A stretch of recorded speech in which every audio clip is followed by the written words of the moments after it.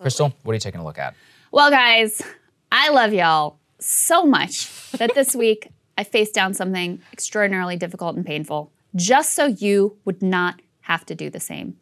That's right, everyone. I watched the Mayor Pete documentary so that you do not have to. Now, the first thing you should know about the Mayor Pete movie is that it is not a good movie at all. Listen, say what you will about Game Change, the Helper and Heilman blockbuster about the rise of Obama and about Sarah Palin. That thing was a fascinating read and made for a great movie, or perhaps a more apt comparison here, the documentary Mitt about Mitt Romney's presidential run was actually really interesting and quite revelatory in spite of the fact that the subject, much like Pete, was a kind of odd introvert not known for expressing a lot of emotion. In Mayor Pete, the filmmaker takes an emotionally inaccessible character in Pete Buttigieg and leaves the viewer right where they started with him, wondering if a real-life human being could possibly go through their entire life so calculated and so utterly detached. Pete doesn't warm to the filmmaker or his campaign staff or even seemingly his own husband Chasten, leading to brutally impersonal, supposedly personal moments like this one. Cheers. Can we eat the ice cream before the chicken gets cold? We'll do whatever you want. Date night. Date night. For sheer cold indifference, though, I actually prefer another restaurant moment we can take a look at here. So after a long campaign day, Pete walks up to a table where Chasten is sitting with his head down on the table, totally despondent. Pete sits down, and rather than offer Chasten a kind word or the comfort of some gesture, maybe physical touch, instead just picks up his glass of water and cinnamon bun and gets to work eating with barely a look in his dejected husband's direction. And I swear I am not cherry picking here either. Pete's emotional distance from the action flummoxes his campaign staff as well. At one point, his comms director, Liz Smith, proclaims he's coming across like the effing Tin Man.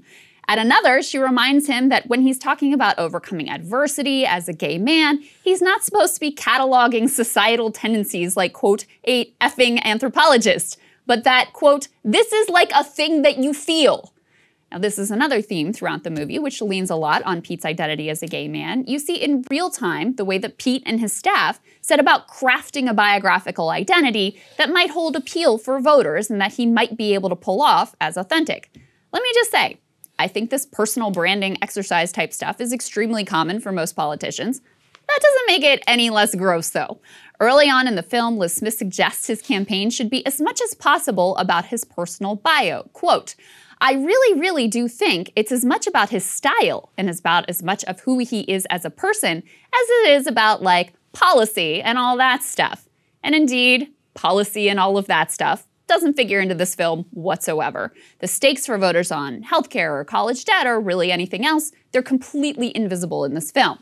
Instead, Liz's analysis either proves prescient or she is able to manifest a purely biographical contest of identities through her impressive sheer force of will. Nearly every media clip obsesses over whether the nation is ready for a gay man or what it would mean for Pete to be the first gay man.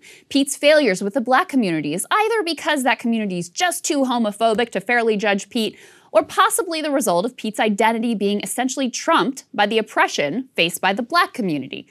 I guess it does make a kind of sense that if you argue that the main reason to vote for you is that people in your identity group have faced X levels of oppression, it does leave the door open for someone else to come in and say, well, my identity group faced X+1 levels of oppression. Now, of course, none of that explains why in the end, Bernie Sanders and Joe Biden were the most appealing candidates to voters in general and minority voters in particular. You also get the sense that for all the talk in the film of how important it is for Pete to be authentically Pete, this leaning into identity and biography, it actually isn't authentically Pete at all. I think he was probably much more comfortable at McKinsey poring over spreadsheets of how to eke out an extra cent for the corporate bottom line, regardless of what human beings might suffer as a result, than he is trying to pretend that he has something emotionally compelling personally to offer to the nation. He lacked experience, his policy platform was anodyne at best and a laughable afterthought at worst, Medicare for those who want it comes to mind. So identity and biography, that was basically all they really had to work with. But Pete's heart is only half in it the entire time. When Chasten wants to know why he's the only spouse not on stage with the candidate after Iowa, for example, he's met with uncomfortable silence. We're going to be the only campaign that didn't have the spouse on stage. You're going to be the only candidate that didn't have your spouse standing next to you. I think you're going to come at the end because we don't have the supporters and family on. There's like a gap between. We were there for the concert. Let me begin by stating that I imagine. Yeah, coming at the end, but everyone has had their spouse standing next to them. The results will be announced. I knew something was like back among the. Right, but he was on stage the whole time. Yeah. So was Joe. I have a good feeling we're going to be doing very, very well here tonight.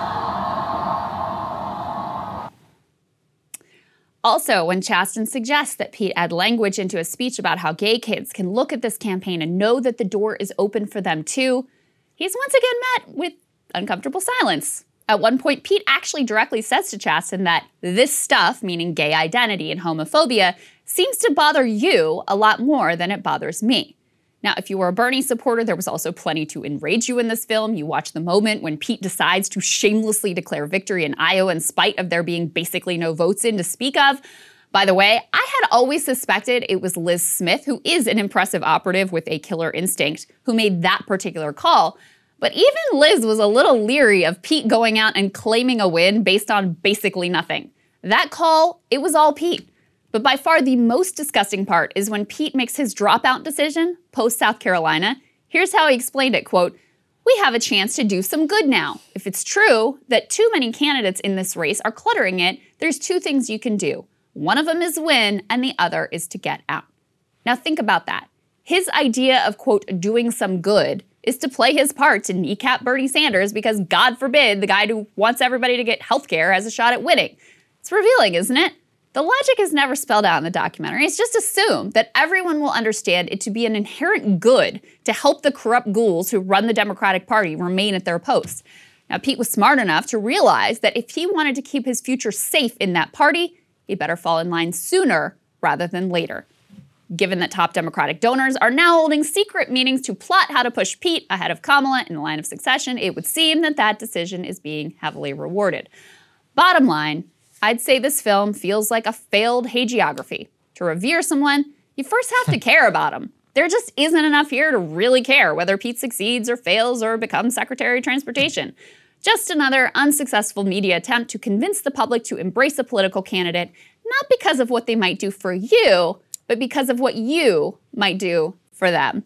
And Sagar, after watching Pete, I had never watched that Mitt documentary. Hey guys, thanks so much for watching. That's right. Just as a reminder, you can become a premium subscriber today. Watch the full show completely uncut, our reactions to each other's monologues. You get to listen to it, you get to ask us questions, all that good stuff. Link is right there in the description or at breakingpoints.com. Best of all, great way to say screw you to the mainstream media.